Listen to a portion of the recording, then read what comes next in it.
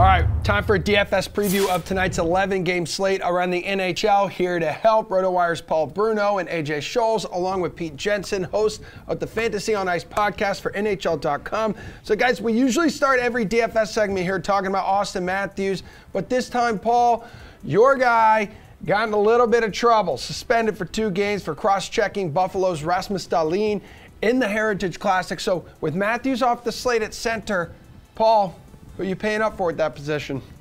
Well, there's a lot of leagues, other top centers in action tonight, and a few of them have tough matchups. I'm going to fade a couple of them. For instance, I prefer to fade McKinnon because of his visit to LA. They've been playing a lot of tight checking hockey, good quality hockey as well. So that'll be a tough out. I also look past Alex Barkov because of the Panthers' visit to a Sharks club that may be feeling a little bit better about their game after 2 straight wins against LA, and the return of Erik Karlsson has certainly helped on the back end. Instead, I look at the Edmonton 1-2 punch, and I opt for Draisaitl out of those 2 guys simply because he's a high-volume shooter over McDavid, who's more of a pass-first guy more often than not. They get a really good matchup against the Detroit club that's given up 27 goals in their last 5 games, and he'll cost $8,200 to me.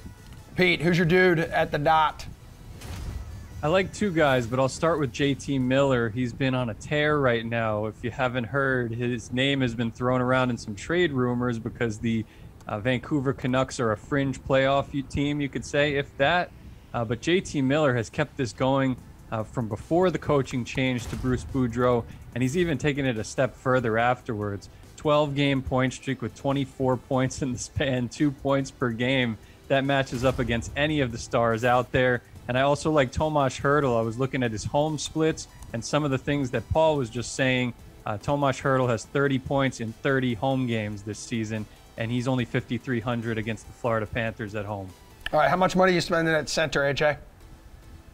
Well, I love Pete's call on Pittsburgh's JT Miller, or soon-to-be Pittsburgh's JT Miller. But other than that, I mean, I agree with Paul on Draisaitl too. I'd rather have him than McDavid just because of that $800 price difference.